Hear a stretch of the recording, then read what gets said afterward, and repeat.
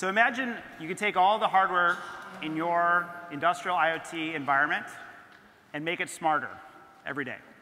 So imagine that for a second. That you don't have to wait to make sure that your devices and your things are up to date with the latest software, the newest data, the best ideas from your developers and your engineers, that you can realize that real time from the developer to the device as quickly as possible. This is the idea that I want to share with you today, something I want to talk about. My name is Merker. I'm a Vice President of Business Development at JFrog. And I've kind of made it my career's work to make software updates better. And in fact, about a year ago, I coined a law, jokingly, which is basically if you're running software, it's out of date. And this is something that I feel passionately about fixing. I hope that someday I'll be successful in making this law no longer true. But if you look across all of the mobile devices and all of the open source libraries and all of the cloud applications that we use, it seems to be very true. And in fact, it seems to be very true in IoT today as well. And that's what I want to share with you. Now, before we get into IoT, I want to talk about where software updates are probably at the state of the art. Okay? And that's in cloud computing. What we see at JFrog and what we've offered to our customers is this idea that you can use this technique called DevOps to keep your software up to date. And the big tech companies, the big internet tech companies like Google and Facebook, Microsoft, Twitter, et cetera, Snapchat, I mean, all these companies, they're able to deliver value from developers to end users rapidly with zero friction and a high confidence that that software will be reliable and available to those end users. They've kind of cracked the code for how to do this, if you will. And I want to share a couple of ideas about how that works and what makes that work. And this is kind of behind the scenes in cloud computing. If you think about it, no developer at Google is ever anxious that they're going to write code that's going to take down Google.com. They have a system and a set of tools in place that prevent them from breaking the production systems. Okay? And that's the big thing that helps you increase innovation and rapidly release software, is you need a system to help you. And it's beyond Agile. You can implement Agile with sticky notes and daily meetings. To really get to the point of continuous updates with confidence to your end devices or your end systems, you have to have the tools. And you have to have a trusted set of data that those tools can rely on. Okay? DevOps is basically simply just software for building software. That's the best way to think about it. Okay, I want to share one technique that I find fundamental to making this process work in cloud computing, and we'll see if it translates to IoT a little bit. So, you guys ever heard of this term before, pets versus cattle? Is this new for you? Okay, good. All right, exciting. So in cloud computing, we have these two ideas of pets and cattle. Okay? Now, first, let's use the metaphor. So excuse the metaphor, first of all. A pet is a member of your family that has a name, that needs care and feeding. The cattle is kind of replaceable. There's a herd that's made up of all these interchangeable parts that are there to produce. You don't spend a bunch of one-on-one FaceTime with your cattle, although your cat you might love and want to spend time with. And you might, if it got sick, you might actually take your cat to be to the vet and to be treated. Whereas with cattle, you might take a different approach to dealing with that. And you'd really want to isolate it from the rest of the herd and avoid this. Okay?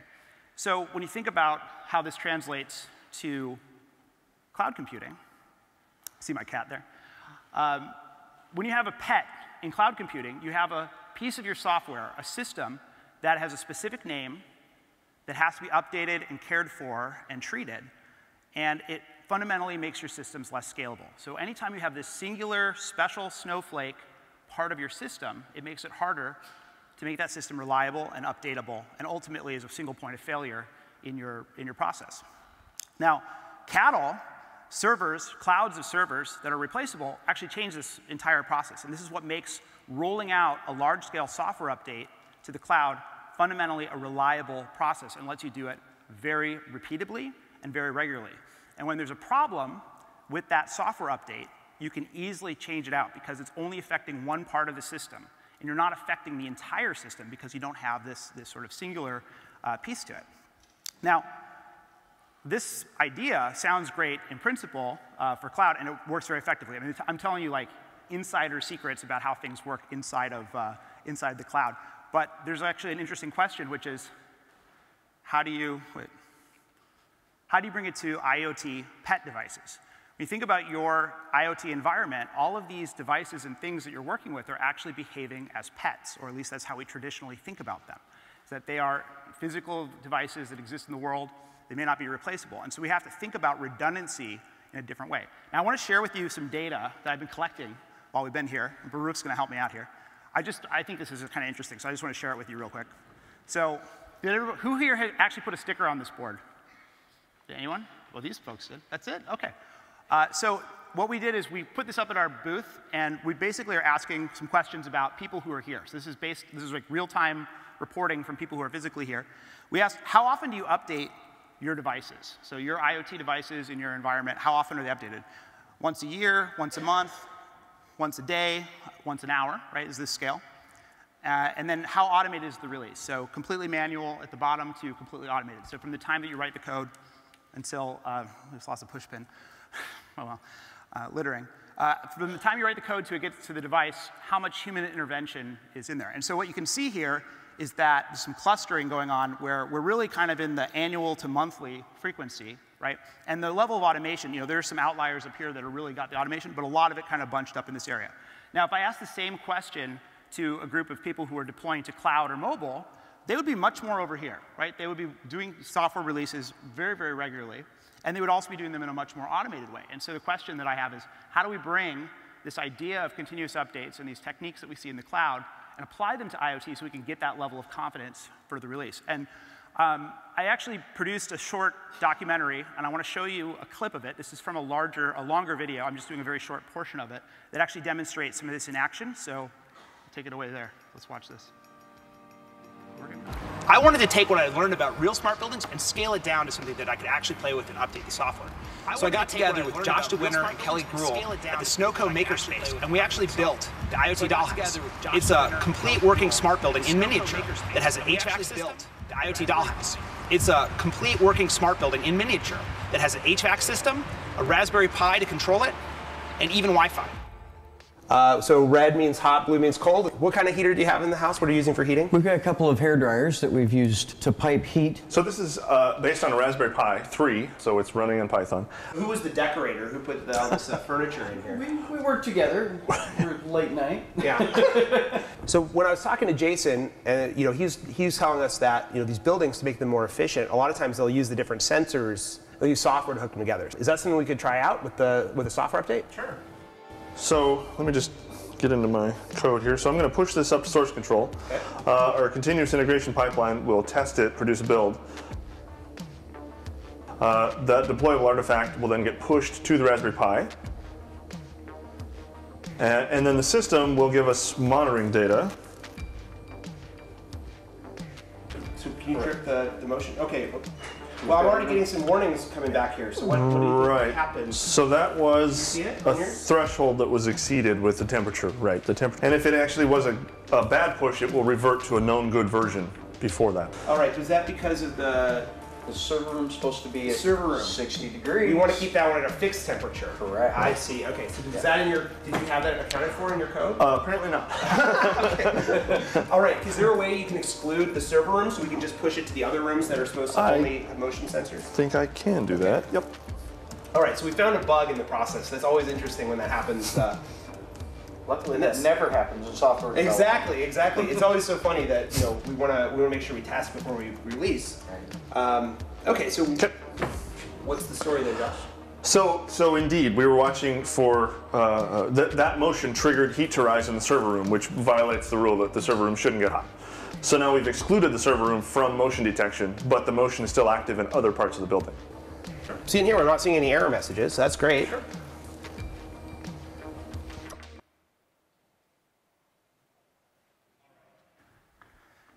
OK, so what do we just see happen there? So we had a IoT Dollhouse. I understand it's a contrived example, OK? But we had this system which had the HVAC system in it, the controller, the gateway, and we had the security system, right, which had the motion sensors. And we pushed a software update to make that environment better. Now,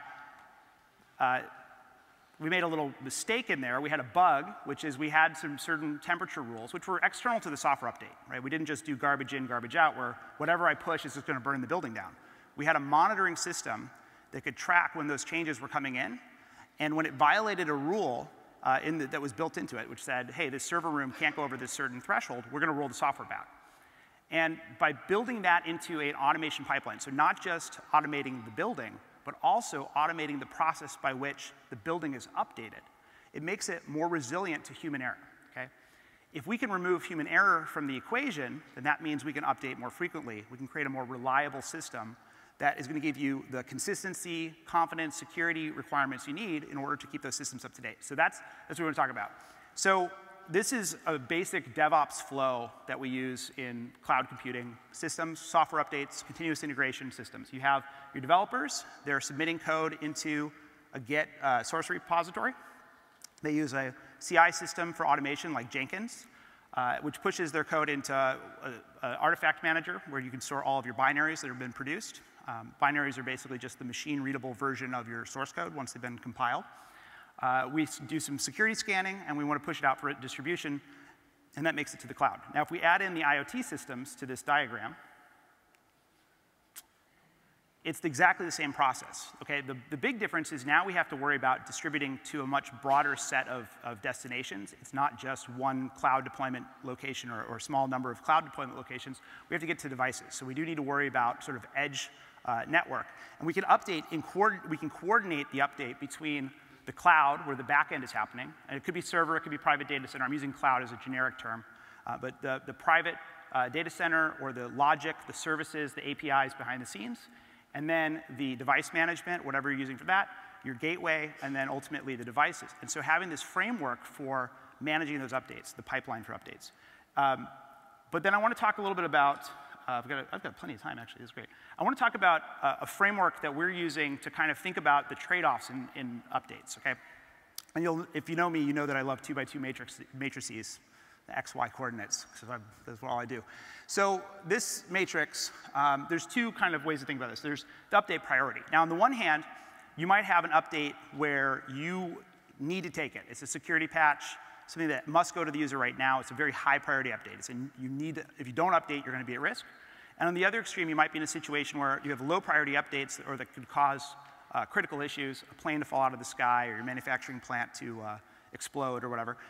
And so this is kind of the first spectrum, right? In the middle is kind of your delight features that make people happier. And then the other side of it is how automated do you want it? How involved should the user be in deciding if this is a good time to take the update, or should it just be forced on them? Okay, so these are kind of the trade-offs. And it's not all equal. There's actually a safe zone in the middle, if you will. We have 4 different ways we think about this, or names for it. I'll go through them. So we have this idea of liquid software. This is sort of the ideal. It's the up and to the right category. It is updates that are needed and done in a way that's completely automated. And our belief at JFrog is that 90% of your updates should be liquid. And when we say liquid, it just means that it flows to the user. It's not something that has to be gated and controlled. And that could be to a cloud or to a mobile device or to an IoT device. In the lower left corner, you still need this escape hatch where you have a high-risk update in a risky situation, and you want to make sure that the user has the ability to update on their own terms. In the lower right corner, you have procrastination, which is when, you guys all have your phones up to date, right? You have the latest version. You're all running either Oreo or the latest version of iPhone. There's this procrastination that happens, right, where we don't take the updates. And this is this kind of annoyance section where you're kind of snoozing your updates for a long time. And then in the upper left is the ethical quandary. This is where I'm forcing updates to you in a situation that might be risky for you, that might actually cause you to not survive, let's say, not do well. So if you have, for example, I've got the Heartbleed vulnerability. And actually, I should have updated this because Equifax, right, that was the struts vulnerability. They didn't patch it. They procrastinated on the patching and lost 140 million people's worth of data. This is a situation where you have a patch that's needed, but it's not being forced to the user. It's not being pushed into the environment. And so it's creating a risk, a serious risk to the company. And on the other side, you might have an example of an ethical quandary. You might have a car that's running software. And as we see, cars are running more and more software these days. I had a friend tell me a story about a particular car that actually ran into this situation. So I've got a software update for the car. I'm forcing it on the user, and they can't drive the car while the software update's coming. And so they basically are now in a situation where they're potentially put at risk, right? late at night, their kids are with them, they're stuck in this parking garage that's a little sketchy, and they have to wait while they download the update. Okay? It's not an ideal situation. And what I'd say is that the manufacturer, the software team there, fundamentally misunderstood the trade-off, right? They put them in a position where they either are saying this is more severe than it needs to be, and this should have been done in a way that could have been automated, or they didn't understand the context of the user, and that the context they might be in, and they should have put the user more in control of that. Okay, so what I suggest is that what you want to do when you think about software updates is manage these trade-offs. Okay? If you understand the trade-offs, you build a reliable system for releasing, you use data to help you drive those decisions about releasing, you can create software that can be updated into those devices and to the cloud in a way that's much more magical than what maybe you have today. And just to share a little bit about what we're doing in this space for IoT, we've been serving customers in the cloud and mobile spaces, like I said, for a number of years. Artifactory, which is our flagship product, is kind of the leader in its category. We have over 4,000 enterprise customers across every segment you can imagine. And we're now taking this set of tools and we're bringing it to IoT solutions. And it's what we're calling the JFrog platform for IoT. It's really not a new product, it's a new use case for us. And what we're trying to do is build a system that will let you take your releases and pull them into this environment so that you can measure them, collaborate with other developers, and protect your business from risks and vulnerabilities, creating a consistent, secure, and reliable way to take your developer's software and magic and bring it to the devices that you're running. And that is all I have. I hope that we prove Merker's law wrong. Thank you very much.